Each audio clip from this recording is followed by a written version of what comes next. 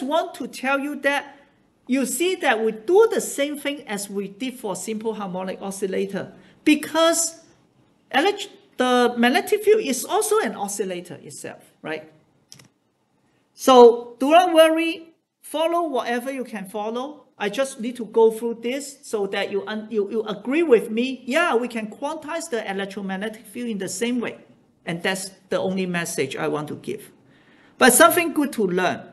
So photon, always remember, photon is electromagnetic field. When you do microwave, we talk about photon. When I started this field, at the beginning, I feel very uncomfortable. Why they are talking about photon? Oh yeah, photon is electromagnetic wave, right? Light is just a different frequency. So it has mass equal to 0.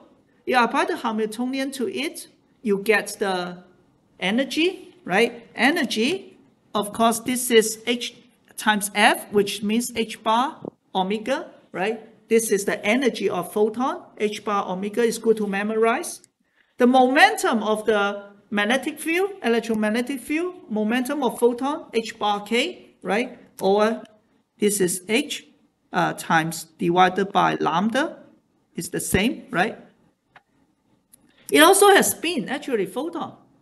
It has a spin equal to 1, total spin. So it means you have 3 possible spin, plus 1, minus 1, and 0. Right? Okay. Again, this is because if you go through the angular momentum in quantum mechanics, you find that these are the possible components. It is a triplet state. But however, it's very special for photon because they are light. They travel, they are massless, and it needs to be transverse. So it cannot take 0. Okay, so it only has spin up and spin down. It only has these 2 possible states, right? That is the first thing. And actually, they correspond to the circular polarization, right? Again, we don't go into detail, but try to link this to what you are learning in E140, if you can. So we know there's a magnetic field, there's an electric field. When you do this Maxwell equation, we deal with magnetic field and electric field, right? But there's something more fundamental. Usually we have the vector potential. Have you learned this in E140? Huh? Still have not learned vector potential? Oh, okay, anyway. But the point is that it really doesn't matter. It's just that you know very well for this one, right? Electric field equals to the gradients of the potential. That you know very well, right? Rates of change, I mean the space change of the electrical potential is the magnetic field. But in a more generalized framework, it actually also depends on the rate of the change of a vector potential. Okay, it just comes from general. Is it general? I mean Maxwell equation, right? Of course, they appear in the special relativity. It's very interesting for EM because they're traveling at the speed of light. So actually, they already fulfill all the special relativity equations, right? Because it's traveling very fast. You know that when you go very fast, you need to use special relativity, right? But this is by itself fulfill all the relativity equation. The B can also make as a curve of the something called vector potential, right? So if you learn special relativity, you learn about something called 4 vector. You don't only deal with the space, free vector. You also have the time. So every time is 4 coming together. And for duality, same in here. The magnetic field, you also have the 3 components of this vector potential and 1 component of this scalar potential. Scalar potential is usually what we do in EE, right? 1 volt, 2 volt. These are the scalar potential. But don't worry. The message here is not ask you to learn the classical EM. I just show you that I am doing classical EM. Okay? And we will also do something called Coulomb gauge, because if you define the magnetic field as this, there can be many choices of the A. And in order to limit them, sometimes we do Coulomb gauge, means you take the A so that the divergence equals to 0. We also have Lorentz gauge, which we will use later, when we do the superconducting circuit. But just understand, because many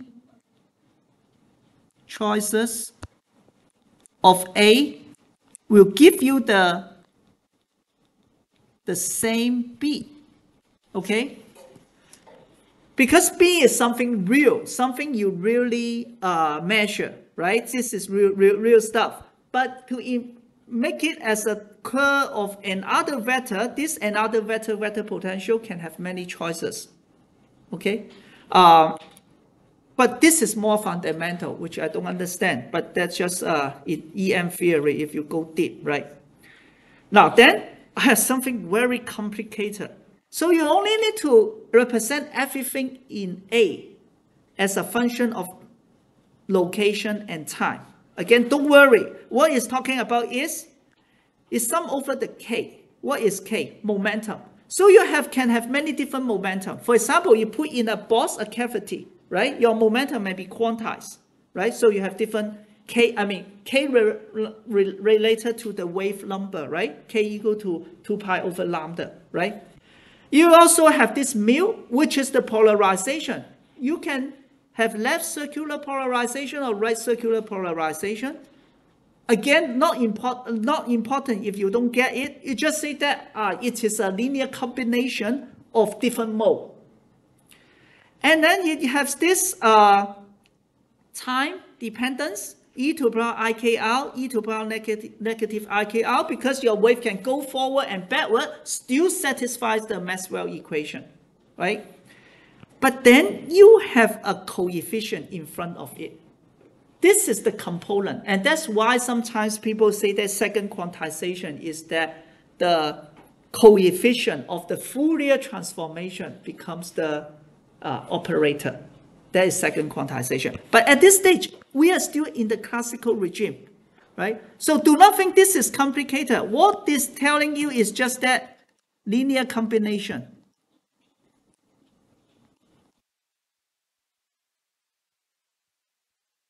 Right? Any A is a linear combination of fundamental mode, which you can treat as the eigenvector.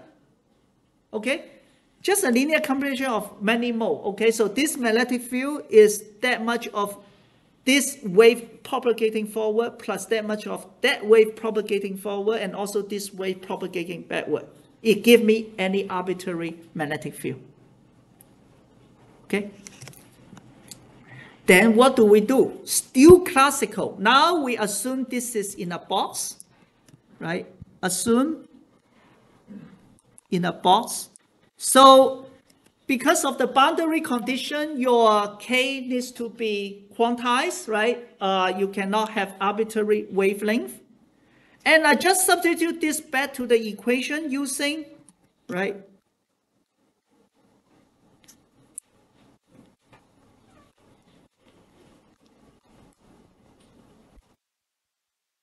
Using E equals to negative partial A, partial T, right?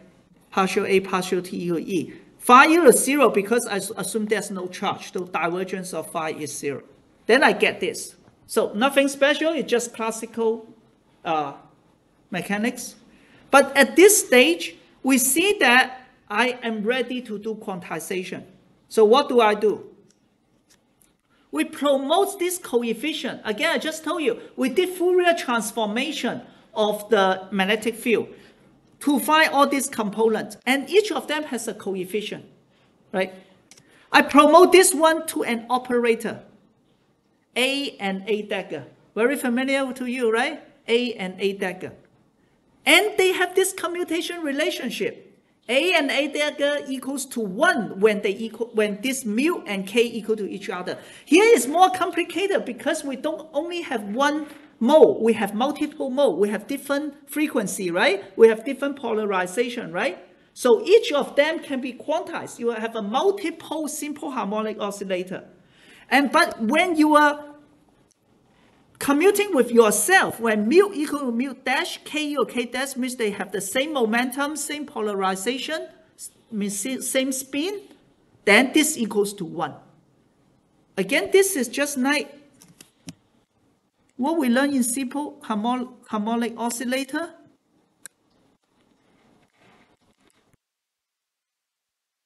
A dagger equals to 1. But at that time, we only have one mode, only have one oscillator. Here, I have multiple oscillator, right?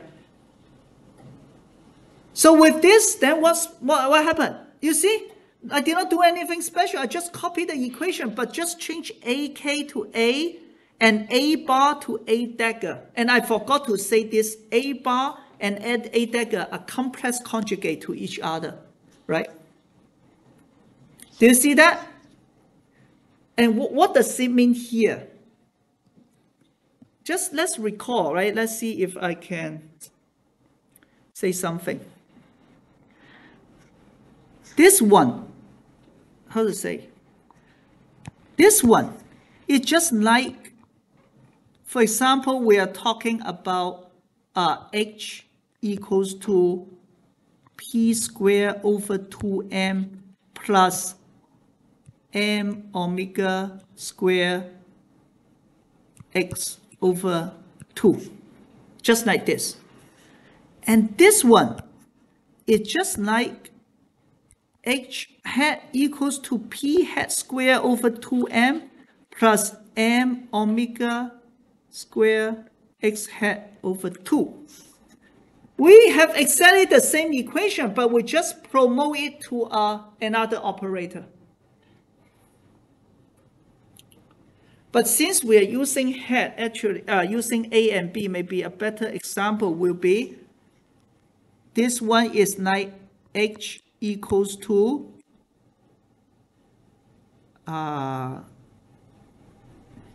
no, I cannot do that actually.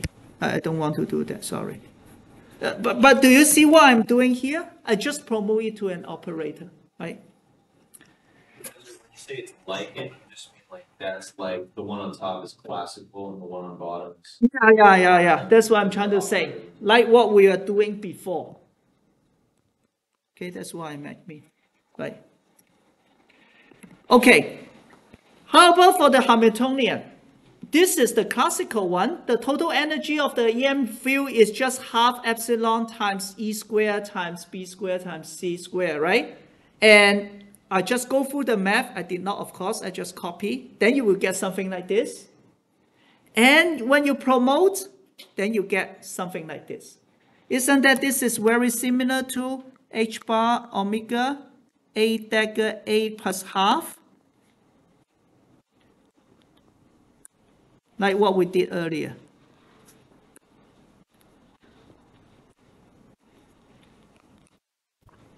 Okay? So then we done the quantization, right? So what is the point? I don't ask you to study. We're not going to test you. I just want to show you.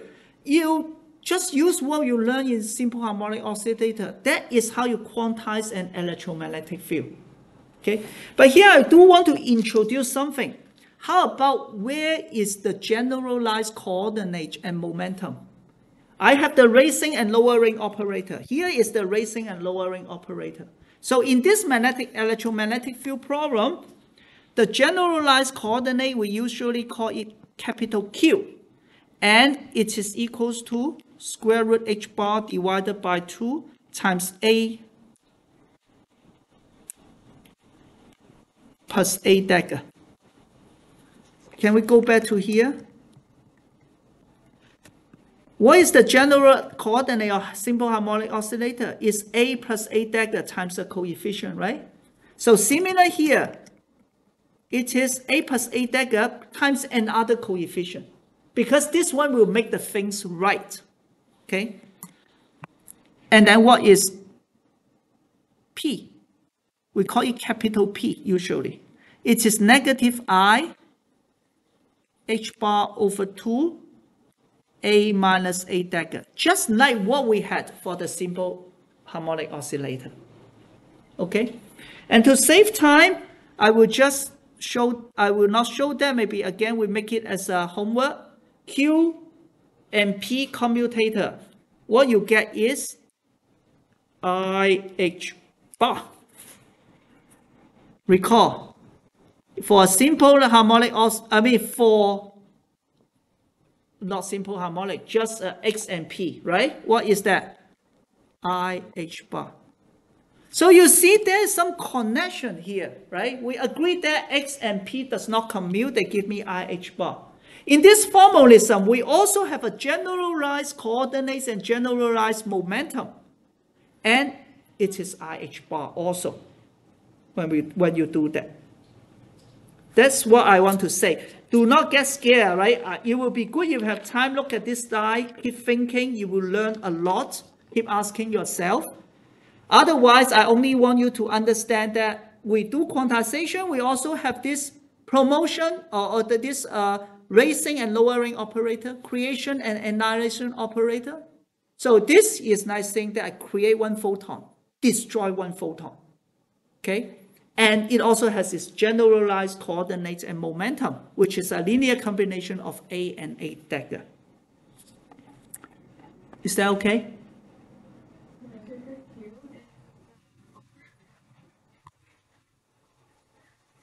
Sorry, this is square root over 2. Yeah, 2 is inside the square root.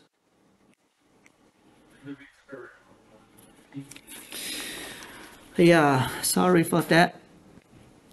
Another square root, symmetry. Good catch.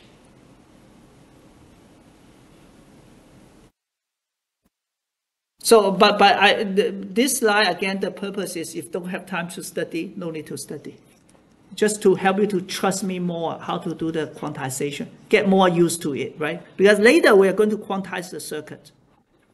Okay, so we will go to superconducting qubit. The first thing we need to learn